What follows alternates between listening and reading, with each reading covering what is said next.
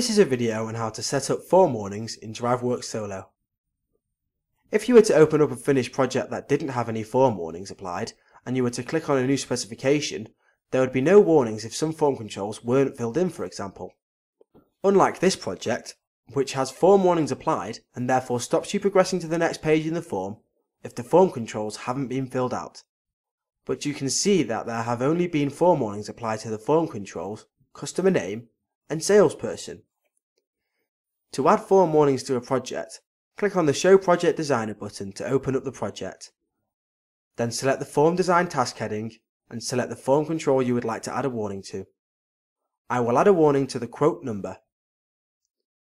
Go to the Error Result property in the Properties list and build a rule for it by clicking on the Rules Builder, and once in the Rules Builder, select an if function from the Functions wizard on the command bar, or have a go at writing the if function yourself. You will know if the rule is valid or not, as the colour behind the rule will turn green, suggesting it is valid.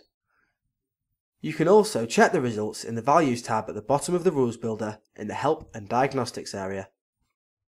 If the value result is not what you're expecting, you might need to alter your rule slightly.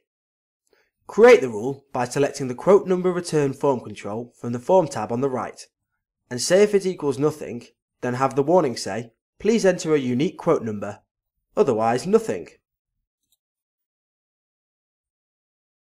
Do the same for the Contact Form control, but do this using the if function from the Functions wizard.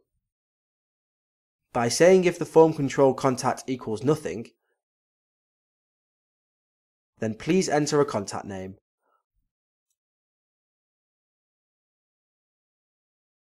Now to test the form, close the Project Designer down, click on Refresh and Save, and select a new specification.